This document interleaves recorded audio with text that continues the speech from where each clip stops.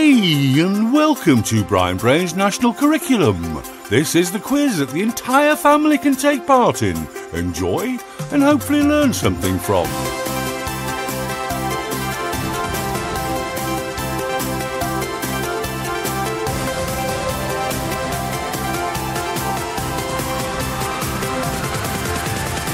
Okay, here we go. My name is Brian Brain, and if you haven't played before, don't worry, you'll soon get the hang of it. You might even want to create a prize for the winner or the winners if you decide to play as a team.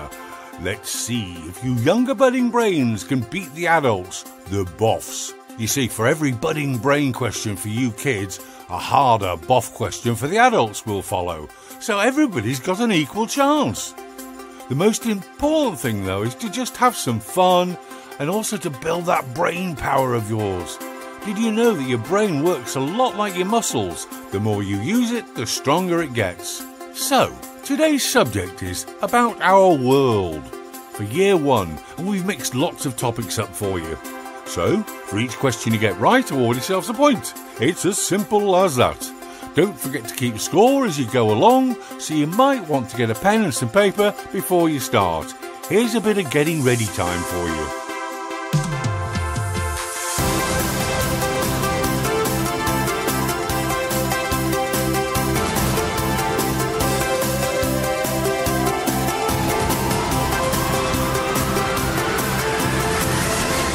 And just before we start, I want to give you a really big tip or secret.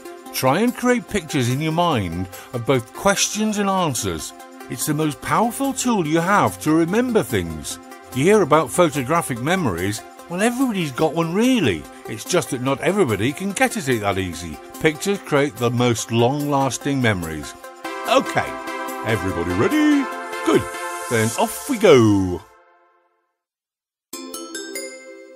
Budding brains, in which season would you be most likely able to build a snowman? Now you get a bit of thinking time. And I will repeat the question every time. So which season would you be most likely to build a snowman?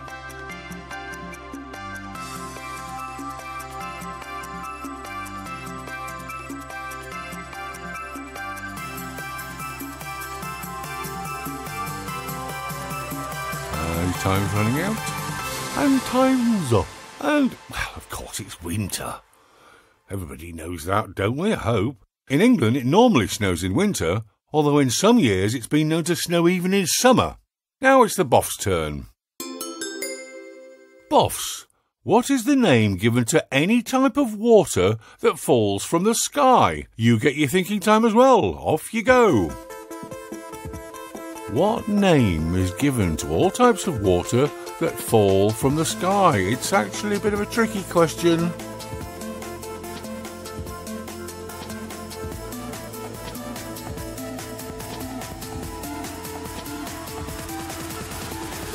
Well, I wonder if you got it. It's a precipitation.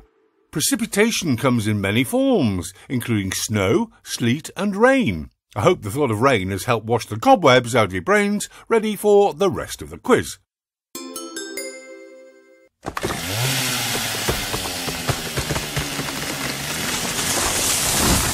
Budding brains, your next question. If a tree is cut down, what should we do in order to make sure that the tree is replaced? Here's your thinking time. What can we do when a tree is cut down to ensure that we don't lose a tree?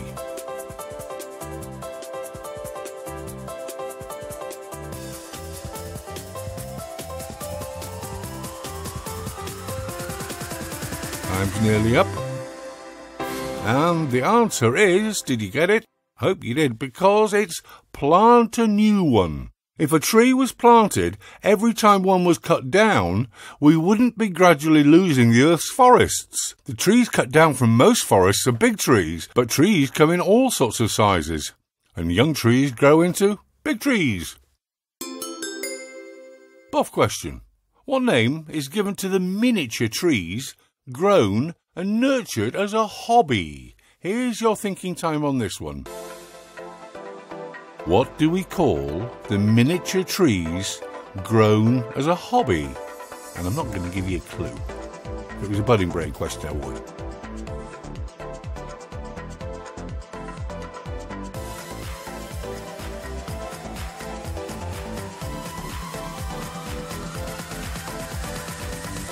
Well, time's up. Did you get it? It's a bonsai. Bonsai or a bonsai. And did you know that although the word bonsai comes from Japan, the word is actually a Japanese version of penzai, the term used in China where the practice originates, although it was picked up by the Japanese thousands of years ago. Question number 3 for you budding brains. Which 2 colours are on the English flag? Here's your thinking time. What are the 2 colours on the English flag?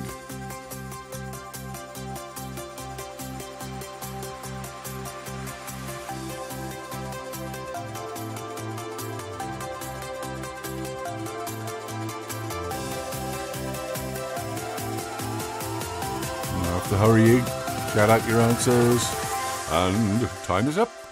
The answer is red and white. The red forms a cross on a white background, known as St. George's Cross. If you said red, white and blue, then you might be getting confused with the Union flag, which is the flag of the whole United Kingdom. Aha, remember that one. St. George's Cross, red and white. And boffs, what was the official language of England between that famous date of 1066 and 1362? Get your chops round that one. Here's your thinking time. What was the official language of England from 1066 until 1362?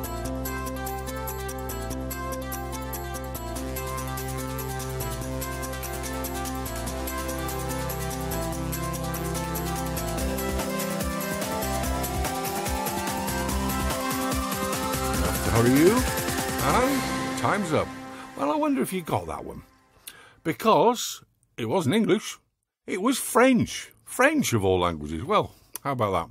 In 1066, the British crown was taken by William the Conqueror, who came from Normandy in France and set French as the official language of the country. Budding brains, what continent is England in?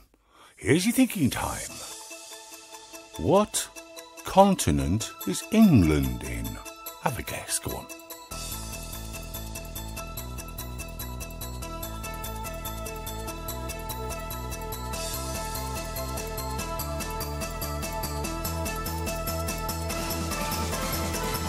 And your time's up, and your answer is Europe. Europe. There are 7 continents that include all of the land in the world. The one England's in is called Europe. There you go. Boffs, what continent is Kosovo in? Here's your thinking time. What continent is Kosovo in? Kosovo, even.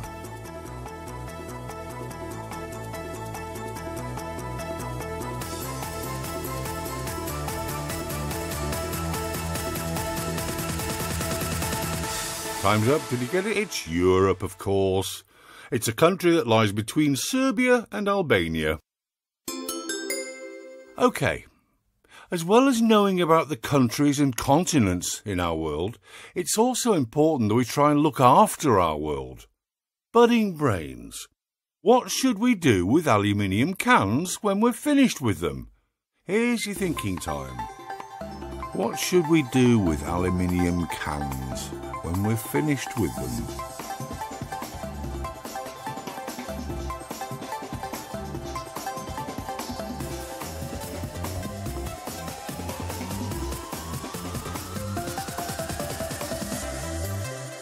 And time's up. Hope you got this right. Really important. You recycle them.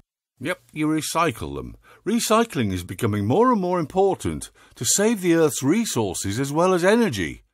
Recycling is where you reuse the parts that make up an object, rather than throwing it into a big rubbish pile. Boffs, what is the atomic number of aluminium? And if you don't think it's related, well, most cans are made out of aluminium. Here's your thinking time. Cast your mind back to those school days. What is the atomic number of aluminium?